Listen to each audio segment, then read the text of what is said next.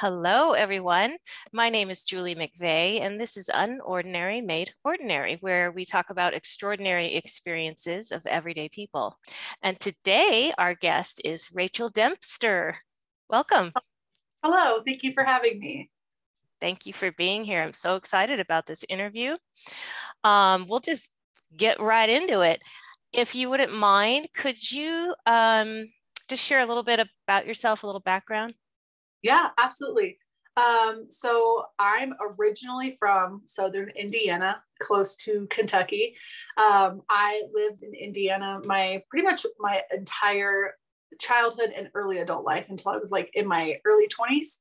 And then I went to a private art school out in Colorado, and I reside here now for about a decade now, almost 11 years. It's beautiful out here. Oh, cool. Okay.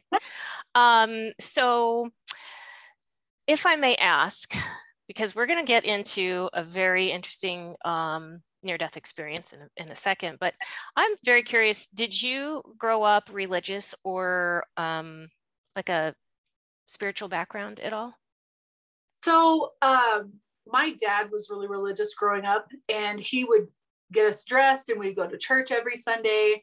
And I was pretty young at that time, like I was in elementary school, so I didn't fully understand the concept of what religion was. So for me, it was like I would get up, I would go have donuts, and then we would go to lunch afterwards. So that aspect of religion growing up didn't really connect with me too terribly much. But by the time I was in high school, my mom was diagnosed with breast cancer. She's still alive, but she kind of went through this religious movement for herself. A lot of her friends that had previously gone to church, she didn't feel as connected with them. She didn't have a lot of community support when she was going through her treatments and things of that nature. And she kind of learned that she's a little bit more spiritual, that she felt more connected to people versus than what she was connected to from like a preacher or like a Bible or some form of religious literature telling her how to live her life. She went through treatment for a long time. And so for herself, she had a lot of time for self-reflection, and she kind of came to the conclusion that she's just more spiritual. So by the time that I was becoming more interested in religion, I was in high school.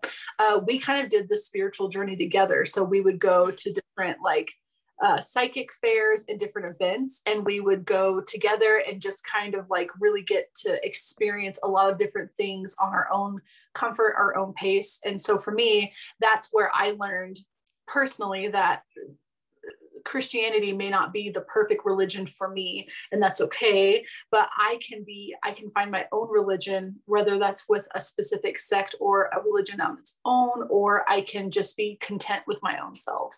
And so for myself now, I am what I consider like a pantheist. So I think that I am equal with nature and animals. I'm no greater than any living organism on this planet, and we're all interconnected and interwoven into this beautiful cosmos that just creates this harmonious living experience. And that's the way I try to live my life every day, is that I value animals and the planet and the greenery around me so that I can preserve my life and other people's around me. Nice. Now, just curious, because you brought up the psychic fairs. Are you or your mom, do you have any clairvoyance or clairabilities? So yes, we kind of talked about it. I have a TikTok page. A lot of people found my near-death experience on there. When I was growing up, I lived in a house and it had a lot of energy in it. And we actually moved out of the home because it became so frightening for all of us to live there that we finally moved out. It was very haunted. It was very, it wasn't a lot of nice spirits that were there. They pretty much tormented my brother and I when we were growing up. When I was in junior high, my mom finally just could not deal with it anymore. We left our childhood home. She was like, I can't deal with this anymore. And the house does not have continuous occupants in it till this day. So, oh my gosh, it's really weird. It's really a weird situation. But my mom's mom had clairvoyant tendencies. She could always just sense when something was wrong with me. And she always knew, like, when I was upset, or she just knew things that she shouldn't know, because I wouldn't tell her, but she had a way with connecting with us. And I honestly believe that it was because she was just very sensitive to people, almost empathic, I believe. Mm-hmm. So my psychic intuitions, or being able to see shadow people and people that I have passed, didn't actually click with me until after my near-death experience. Curious. Yes. I wonder if it kicked it in a little bit, and like it did. Maybe it was dormant and then kind of kicked it into gear. I always had, like, when I was growing up, I was empathic. I thought it was just because of, like, my, like, I would have to read people, like, my dad and I didn't have the best relationship when I was growing up.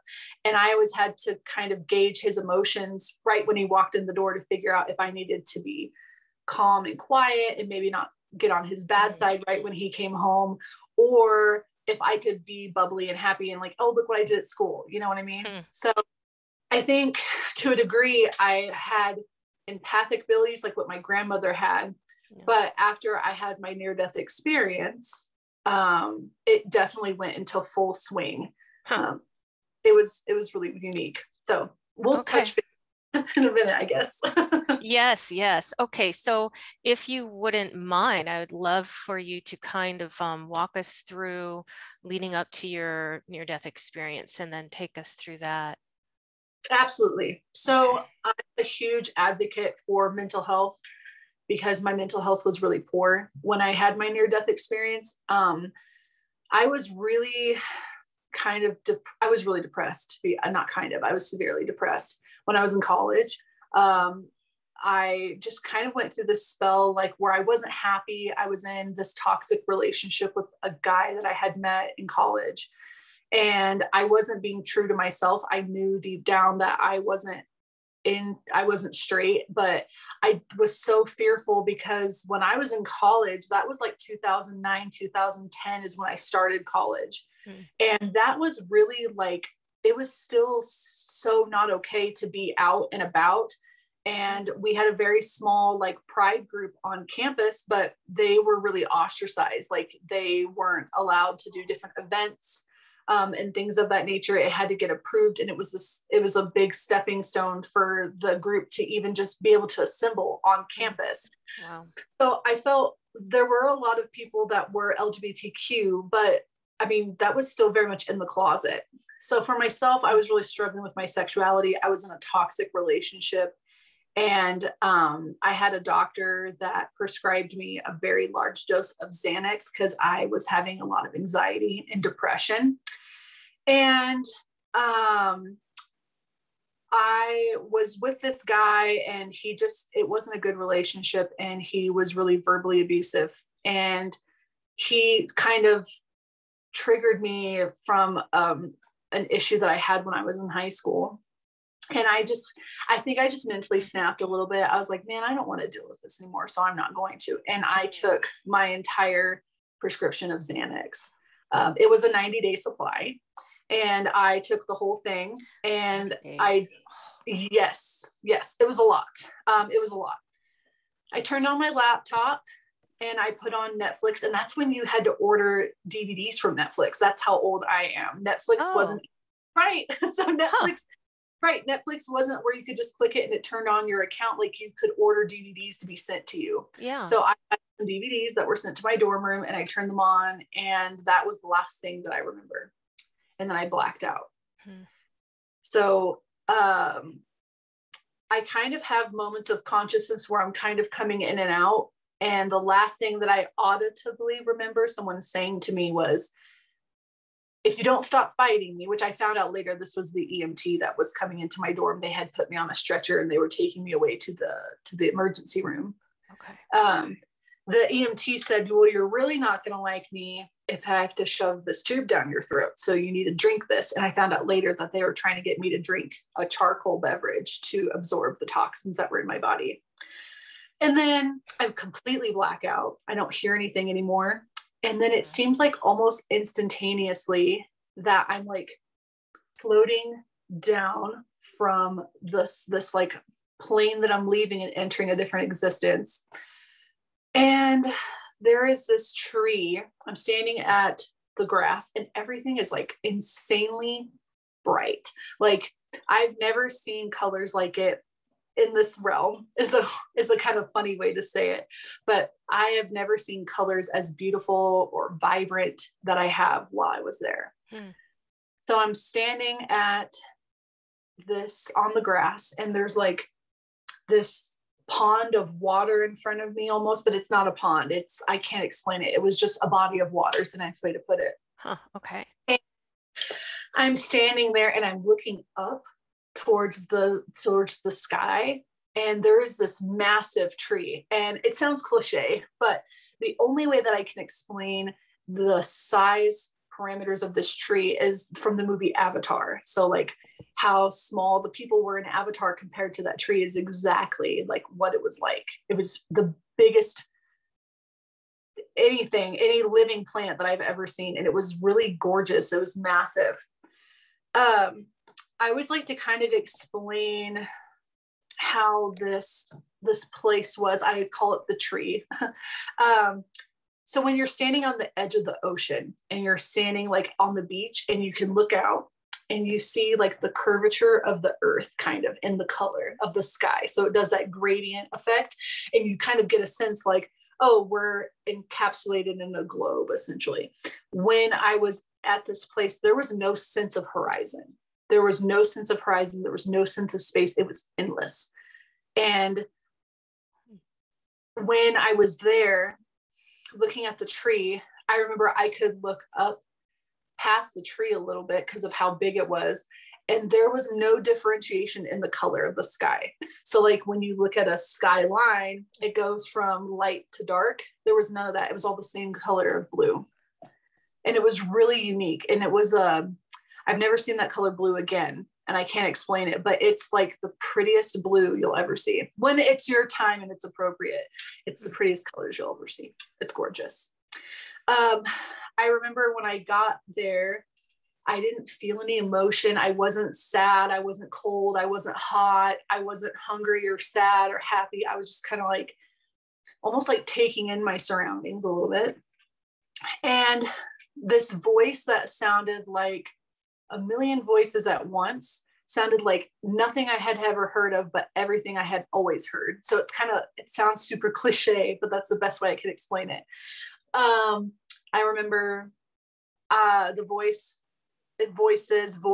said to me, ask the questions you wish to seek the knowledge for. And in my head, I instantly knew that everything was okay. Like I got this sense of like, oh, this is okay. Like nothing's wrong. I didn't have this impeding sense of like, oh my God, I'm dying. So like when people ask me, did you know you were dying? No, I did not know I was dying because I had no pain. I had no emotion. The only thing I could hear was the voice. I didn't hear any animals around me or anything of that nature. It was just kind of like really serene, peaceful feeling.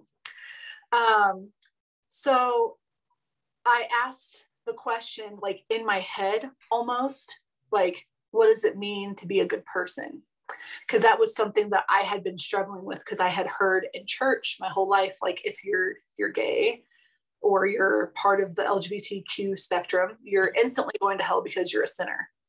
And I thought to myself, well, I'm nice to people. Like I treat people the way that I would want to be treated, but just because I love someone who is the same sex means that I'm instantly a sinner. That doesn't make sense to me. I'm following the rest of the rules, but just this one rule is send me somewhere I don't want to go. So I remember I asked the question, what does it mean to be a good person?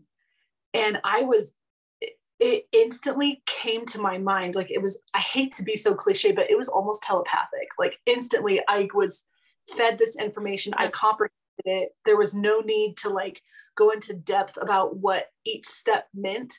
What was weird was I got to see experiences and conversations that I had with other people where I wasn't very nice. So I remember I was in my body having the conversation with the person that I hadn't been nice to.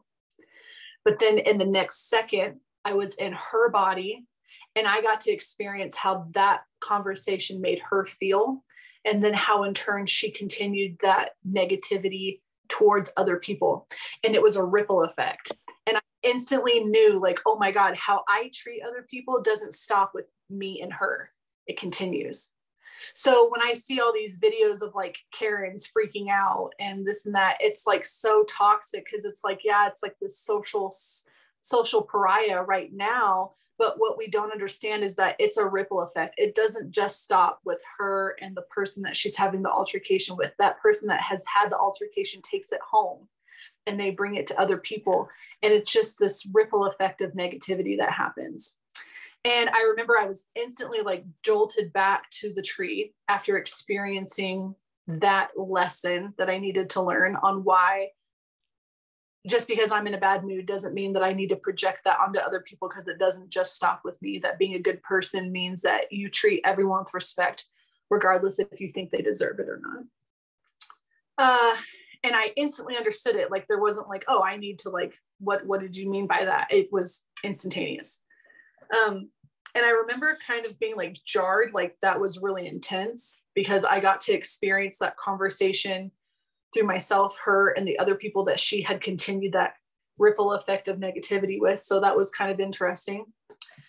And then, of course, we always have to be curiosity kills the cat. The next question that I asked was, well, what happens if you're a bad person? And instantly I was enveloped from head to toe, like in a black shadow. Like there was no light, there was no depth. It was just black. And I remember I looked around and these people kind of were around me, but not next to me. So like I was like in this vicinity with all these other people, and we're nude. We have no clothing. You can see each other, but you can't like interact with each other. So like right now, you and I are having a conversation, like we can see each other. And I understand that you and I are having this conversation. But when I was in the pit, I could see people, but it's like we could see each other, but it's like we could not communicate whatsoever. And we were all nude, and we're all kind of like, you can hear things there. Like, whereas with the tree, it was really peaceful and calm, and oh, this is fantastic. This felt like being in a subway or like a mosh pit type area, but it wasn't any fun. And it was all shades of gray, like grays and whites. And I remember I'm nude and I'm hearing people like screaming for their mom, or they're calling out loved ones' names. And I remember being like, oh my God, this is absolutely insane. Like, what is this? This is crazy. And if anyone's ever been depressed, like severely depressed, where you're like really struggling mentally, that is what the pit feels like. It feels like the deepest part of your depression, where you don't feel anything. You're just kind of there.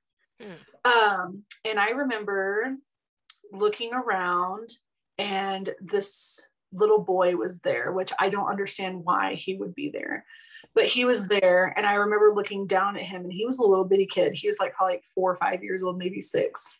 And I remember looking down at him, and his eyes, I could just see the whites. There was no color in his irises or his pupils. It was all black. And he went to open his mouth to like cry, and no sound came out.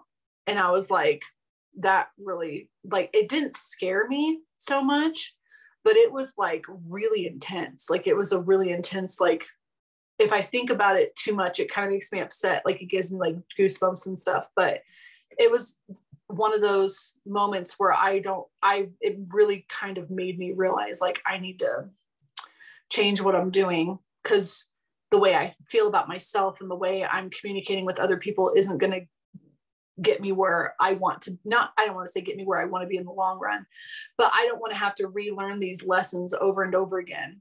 I want to learn them right the first time, so I don't have to keep having this life lesson replay itself over and over again. And so then it's like I just kind of woke up. I woke up back in my body on earth. As cliche as that sounds, that's the only way I can explain it. And my mom was in the hospital with me. And I woke up, and I don't I think the first thing I asked my mom was, who are those people behind you? My dad and my brother are here. And she like gave me this weird look. She was like super concerned. She was really upset. Mm-hmm. But she said, no one's here. It's just me. And I was like, no, like there are people behind you. They're in the doorway. And she turned around and she's like, she really got upset. She kind of teared up and got emotional. And she was, Rachel, I'm not kidding. There's no one with you. You need to stop. It's just me and you.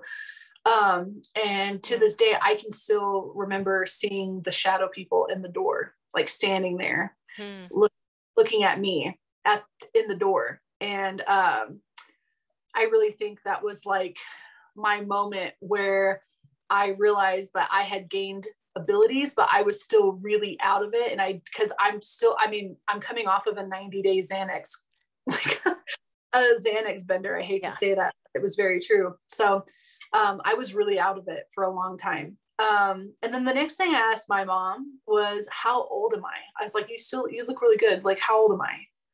It was like, I can't remember how old I was. I think I was like maybe like 20, 21. She was like, you're this old. And I was like, no, there's no way. That can't be right. I'm much older than that. And she's like, what do you mean? I was like, I was gone for a long time. Like I was gone for a long time. And I just remember that's like the one thing I remember I kept telling her, like that I was gone for a long time.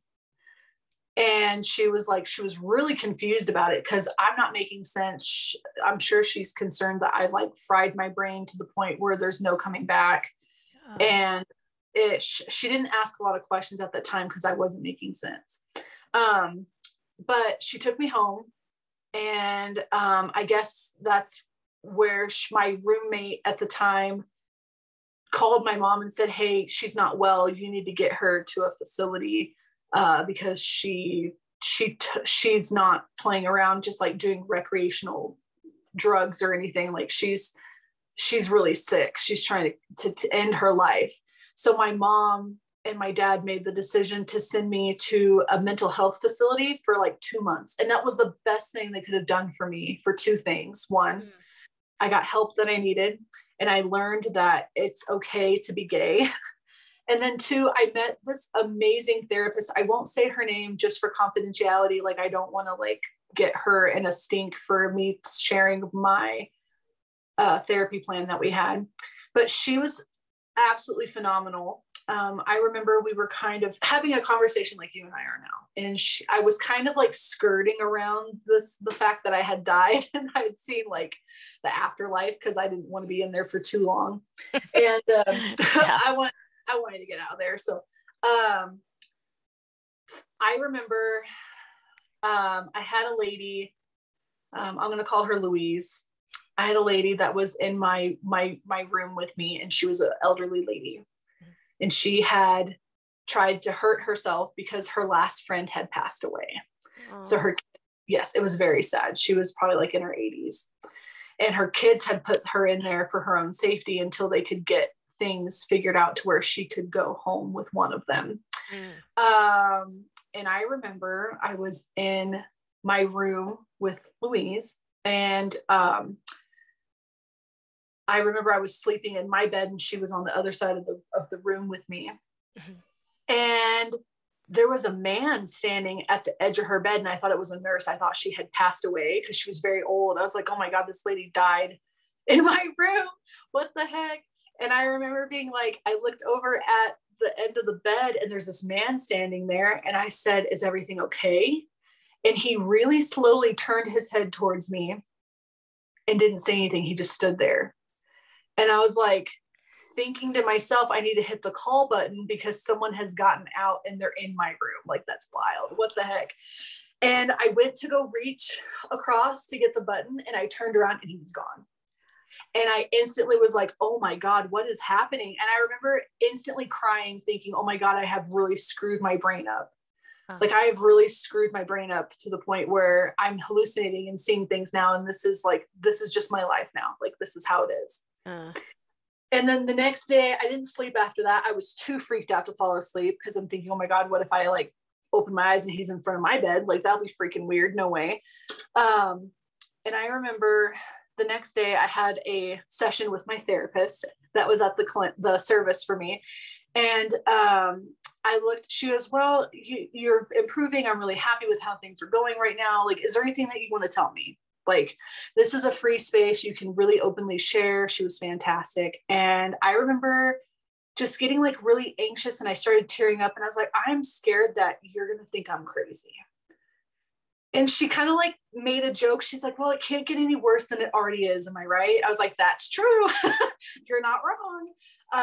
And so I went through and told her everything. I went through and told her about the tree and the pit and seeing the shadow people and seeing the man at the end of Louise's bed. And she instantly stopped me. She was like, okay, if it's okay with you, I'm going to get a pen and some paper, and I have a recorder in my desk. If it's okay with you, I want to go through and have you really divulge this conversation with me again. And I want every detail. I was like, okay. So she goes and grabs everything. She opens up a filing cabinet that's like about my height, and I'm 5'9". So it was really tall. She opens up one of the middle drawers, pulls out a manila envelope, lays it down. She turns on the recorder, and she's like, I have consent from, at the time, my maiden name, from Rachel. We're going to go over this in detail. Rachel, will you just give me consent auditory that you are fine with me having this conversation with you? So I go through the whole spiel. We go through everything. It takes like probably an hour and a half to 2 hours. She wanted to know extremely specific things, kind of like how our conversation is, but a little bit more in depth. And when she turned everything off, she closed it, and she said, I'm going to be really honest with you. You've had what we call a near-death experience. And people that have near-death experiences, sometimes after they pass on and come back, they can see people that have passed on that are stuck here, or they're seeing things that they can't explain. And this is normal. This is really normal. And it kind of like gave me this like really huge sense of relief. Like, oh my God, this is crazy. Yeah. She then turns to me and says, the filing cabinet behind me? I was like, yeah. She's like, this is all files of near-death experiences that I have talked to people with. This is what yes. So she's like, you're one of my cases now. And put it in there. And she's like, and they're all very similar. Like, you have extremely similar points that my other near-death experiences have had.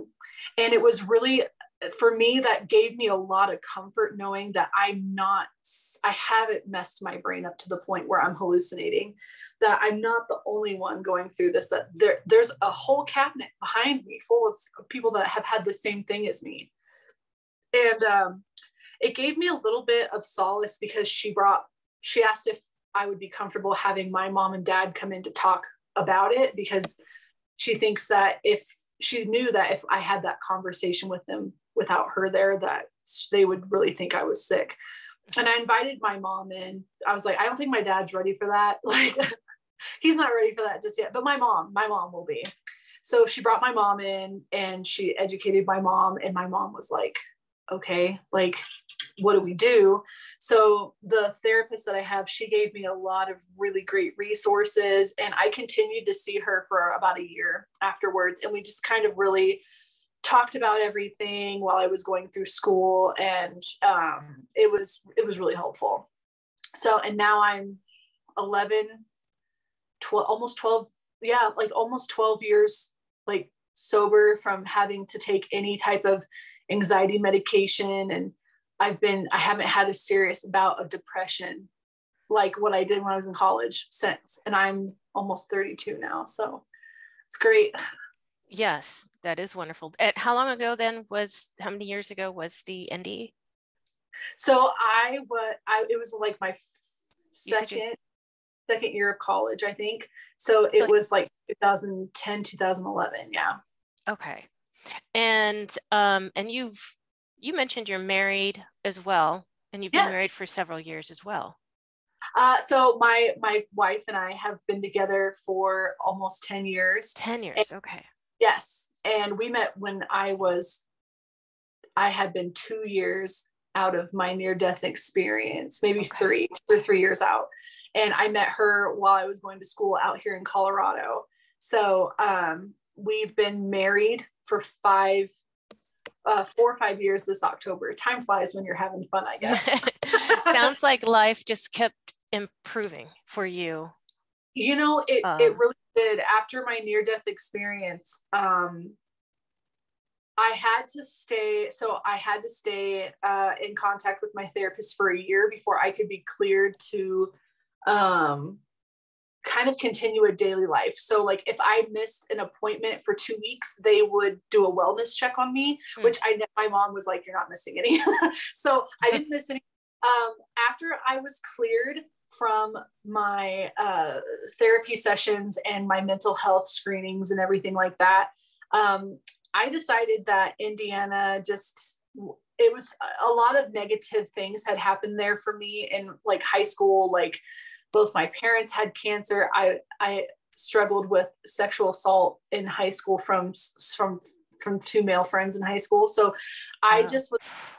it was a lot. I had a lot happen in a very short time in high school. And then when I do have that in-depth conversation with people about what kind of led up to the near-death experience, they go, now I can see why you would be depressed. So a lot of different things happened. A lot.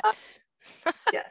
I mean, that's just, I am so glad you made it through and are using your platform to help others who could be going through the same kinds of things, you know? Yes.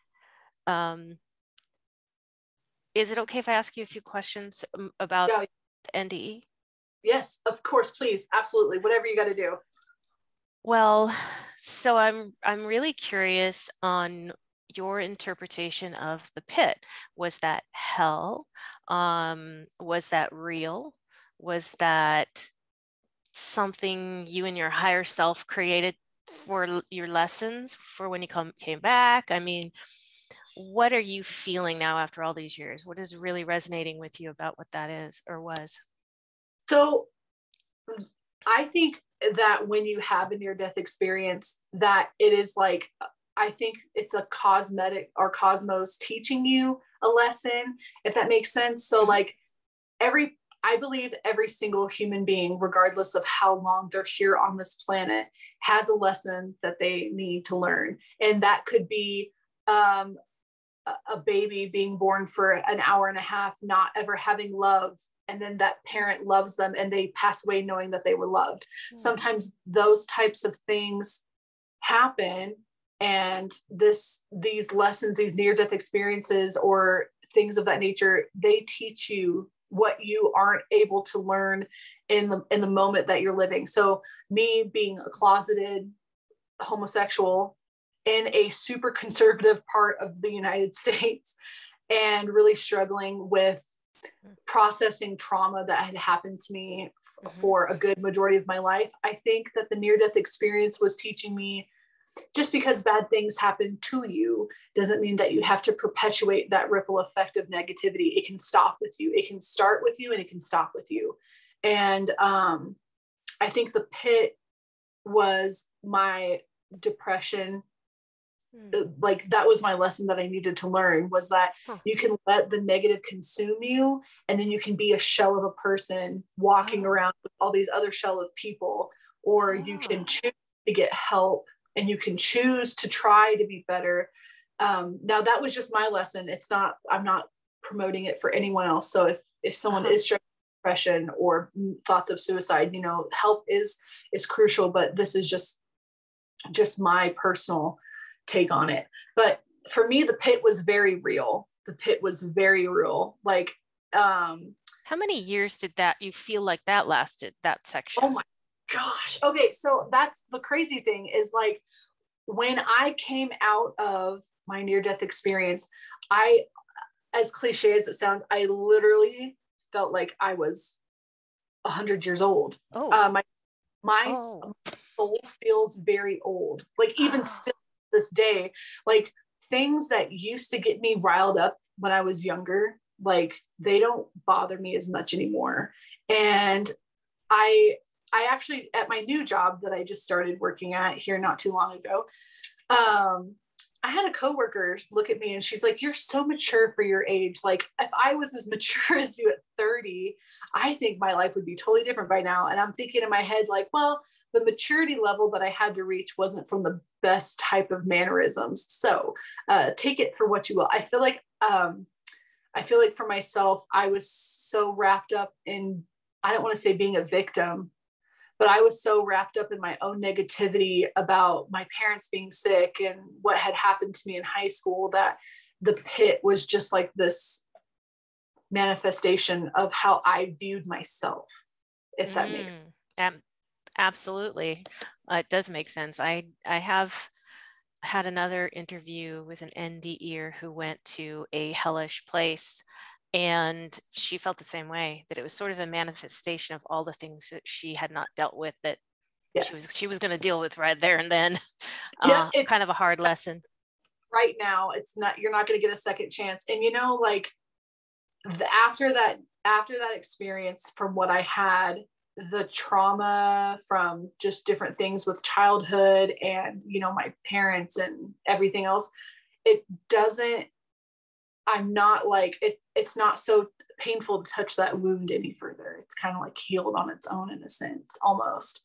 But I think that the wound was really opened very broadly to let it filter and seep out before it could be finally closed and healed fully. So if that makes sense. So now, do you have any theories as to when we don't have a near-death experience, when we cross over, like when we die, our physical body dies and that's it, we don't come back? Do you think if you have stuff to deal with, you might experience a hellish first portion of your afterlife experience, or do you not have any theories on that? So the only theory that I think that I would have is I believe in like reincarnation, because there are things that I have experienced that I'm like, oh wow, I've been here before, like a deja vu moment. But for myself, I really believe that when it's our turn to go, we're all going to learn lessons. I don't think everyone is going to go to a pit, or right. I don't think everyone is going to experience the tree in the same mannerisms that I did. But for me, in my personal experience, there were things that it wasn't my time, obviously, because I'm still here, but there were things that I needed to experience, and there were things that I needed to do as an intellectual to better myself, so that I could stop the cycle of trauma and stop the cycle of negativity. And I think for myself that was my personal lesson. For what everyone else experiences, my grandfather, not to go off tangent, my grandfather lost 3 children in his life, and he had a daughter named Erica, and she had childhood leukemia. And this is before St. Jude was even created. She died a year or two before St. Jude was even founded. And he told me once, when it was just me and him having conversations about life, I asked him about Erica. I was like, what was she like? And he was telling me about her, and he said,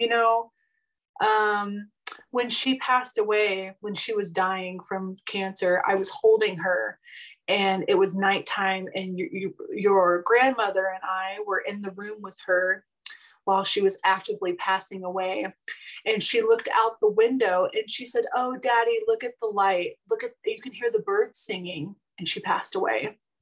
So I think that we all experience things at a level of when we're ready. So like, obviously a child isn't going to experience the same tree that I did, but I think in a certain sense, like, everyone experiences death in their own way, but there may not be a cookie cutter mold of it. I think it is strictly based on your own personal preferences and the messages that you are willing to accept and what you need to learn. Interesting. Okay. And the heavenly portion of your experience, and you mentioned the voices. Mm-hmm. What were the voices? What do you think? Or the voices? You said they were just all kinds of voices speaking to you. Like when you go to a concert and you're in the moment and everyone's singing, that's what it was like. It was millions of voices all in one. Wow. Sharing this information with you. And it wasn't overwhelming. So I think people, when they think of like a concert, it's loud, but this was very calming. It was very soothing. It wasn't like where you would like shudder from the voices talking to you. It was almost like it enveloped you when it spoke. For me, I think I really believe that the voices, or the voice that I heard, was, I really believe it was a higher power telling me, like, you got to shape up, girl. How you're treating yourself and how you're living your life right now isn't suiting you. And I'm going to make sure that you change. And for whatever reason, the lesson that I got was that what I was doing wasn't working for me, and that I needed to make some pretty serious changes. And I'm really glad that I took the lessons that I was given and really gave myself the reflection to do what I needed to do. Because I really believe that if I hadn't taken what had happened to heart, and I was just like, yeah, whatever, forget about it, I really think I would have died. I think if I had continued on the path that I was on with the depression and the self-loathing and the negativity, I really think that I would have passed away, or I would have become a serious drug addict, and my life would have been horrendous. Wow. So yes, I really believe that. So I'm glad that I changed myself. Oh gosh. Yeah. And it's just amazing. The person that you've become. So I'm so happy for you and for us. I have another question for you, or it's not really a question, it's more of a comment. I love that you got, it sounded like you got these downloads of information. And when you said it was like, I just knew I didn't have to do follow-up questions. Like in this life, we're so limited. And I can't tell you how many times it's like you want to communicate with someone and back and forth, and you struggle and you wish, or I have wished, like, just download the information. And they're just like, oh, okay, got it. Yes. I hope that's the way it is when I cross over with everyone. You know, I mean, it's almost like we all have these aha moments in our life. Like, oh my gosh, I figured out, like when you're a kid, I figured out how to tie my shoes. It becomes second nature. I have never had a moment in my life, and I still haven't, that has been equivocal to the information that I received when I had my near-death experience. It was literally like, it was just, it was like telepathically implanted. There was no way that I could have not understood it. You know what I mean? Like, it was in there. And I think for myself, like, it was so amazing to physically be granted the knowledge instantaneously, but then I also got to do the visual aspect of myself communicating and then being put into the other person's body. Yeah. So like, it was so unique. So like this conversation that you and I are having, I would be in my eyes seeing my hand motions and everything, and then the next second I would be seeing through myself through your eyes, and how I'm communicating to you, and how my mannerisms and my tone of voice is affecting you and your emotions. That's totally sounds like one of the life reviews that I've heard before. And I've heard them explained in different ways, but it's kind of the same thing that they're doing. Those who are waiting for us on the other side. The all higher power, whatever. Yeah. What is your spirituality now? Like what are your thoughts on, well, you said you believe in reincarnation. Do you believe in like a higher power then? So this is what got me in trouble with the last interview that I did. So I'll try to word it a little bit more carefully. Okay. So what we are taught by other humans in a sanctioned religion versus what you experience when you pass on are two totally different things. So this, like, my personal Christianity, all fearing God, versus what I saw and what I experienced, or my higher power, are two totally different things.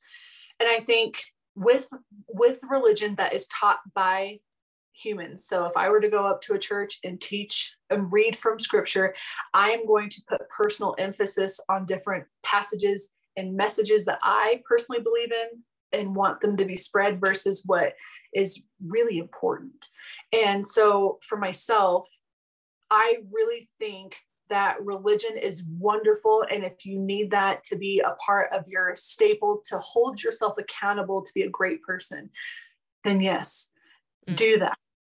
Absolutely. Like if you need something or someone that you feel like you need to be held accountable to, then by all means do it. But I think to a certain extent, how humans interpret religion and how they can communicate it to other people versus how it can be skewed, it's not the same. So for myself, I am very spiritual. I believe that animals and people and plants are all in the same playing field. We're all equal. I am no greater than a bug outside because I'm going to die. I'm going to go into this earth one day, and my grave site or however I choose to go will be there, but the soul goes into the same cosmos of which it came from. So we're all in this really beautiful, intricate system together. And I think humans have this grandiose version of themselves that we're more important than anything else, and our livelihood is more important than anything else. But there is a lot of that we just can't see because we're so jaded towards ourselves. And if we take down those blinders and just realize, like, I'm going to die one day, regardless of how much money I have, what kind of car I have, what kind of house I live in, like that all doesn't matter in the grand scheme of things, but how I can change myself and interpretate with other people, and then therefore create ultimately a better place for people that's going to be happier and healthier and more loving. That's what life is really all about, is just being a loving person to everyone and everything. I'm assuming you do not have fear of death any longer. I don't know if you did before, but you're like, no. Like it's so, I mean, this is going to sound really macabre and I hope it doesn't come off weird. My grandparents had 5 children and they lost 3 in their lifetime. And they it was very sad. They very openly talked about death a lot. And they very openly spoke about how they couldn't wait to see their other children again. And so for me, I always knew that death was never the end. It was the beginning of something much greater. And so for myself, I didn't really fear death so much growing up. And then when I had my near-death experience, obviously I didn't know I was dying because I was somewhere way cooler. And then when I came back, I was almost kind of like, I don't know, sometimes if people feel like they're angry about being back on Earth, but there was a while where I was like, man, I just wish that I was back there because it was so peaceful and so beautiful. But I decided that I just couldn't fixate on that. Like, yeah, death is the ultimate, but there was a lot of things I needed to do here before I transcend into the other portion of my life. But no, I don't fear death. I didn't fear death to begin with, but afterwards I am not scared of death. And it is an inevitable fact that everyone's going to die at some point in their life. We all have 2 experiences that we can all guarantee have. We all are born and we all die. That's all we have. That's the thing that connects us together. I have so enjoyed this conversation. I really appreciate you hanging out with me. But before we say goodbye, I do want to know, are you working on any current projects going on? Yeah. So my wife and I just bought a house in this crazy Colorado market. So I'm in my studio. Yeah. I am actually working on some pet portraits for people. I feel like one of the ways that I can help people process death a little bit better is by painting portraits of their pets or past loved ones that have gone on. So I try to capture their likeliness and make it a little bit easier for them to remember the best parts of that person's life that may have been here or passed away. Wow, that's awesome. Okay, so how do we see this work and how do we contact you? Yeah, so you can go to my Instagram page, D Oline Designs, or you can find me on TikTok That's probably where I post the most ridiculous nonsense. And that's Ray Dem, RayRaydemp. And my near-death experience is on there. And I answer a lot of different questions from different people too. Oh, cool. Okay. And I will put those links in the video description. Awesome. I'm curious, do you think you'll ever write a book about this? Yeah. Okay. So you're like the fourth person to be like, you should write a book. I mean, if you want, it would make a good book. I think so, at some point in my life, I really would write a book, but I would want to be able to make the book a little bit more about like a visual, because I'm an artist. So like a lot of the way that I speak is with visuals. So I would love to be able to like illustrate and find a way to make things like visual for people so they can understand what I went through. Great. I think that'd be great. But I think we kind of talked about this before we started recording, that the colors that you pass on, there is no man-made color that you can do to even hit a scope of what it looks like up there or wherever we go. So for me, it's kind of like, oh, I would love to do that, but it's never going to do it justice. It never will. So, but it still would be a good thing to have, even if you couldn't quite get all the colors. But I think yeah, that'd be kind of cool. Yeah. So I do want to leave you also with the last words, or if there's just anything else on your heart that you're thinking, oh, I want to share this one last thing, or any message. Yeah. So the number one question that I get is, did it hurt when you passed away? And I think people are because the only thing that we can really understand is feeling in this realm. So if it hurts, why would I want to do that? And I can honestly say that when I did pass away, I didn't feel pain as it was actively happening, and I didn't feel pain while I was up there.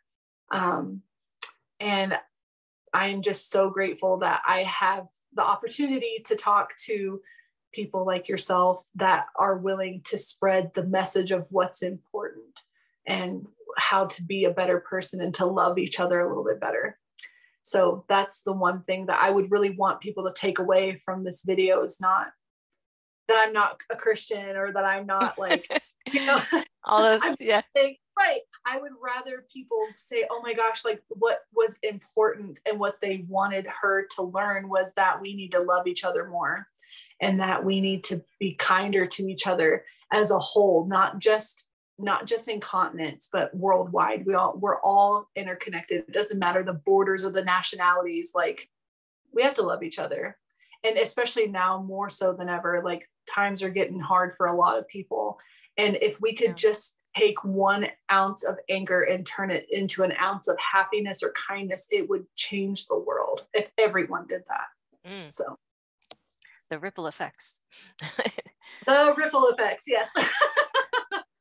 Thank you so much, Rachel, for sharing your amazing experience with us. And thank you to everyone watching. This has been Julie McVey with Unordinary Made Ordinary. And I hope you'll join us next time for another fascinating interview.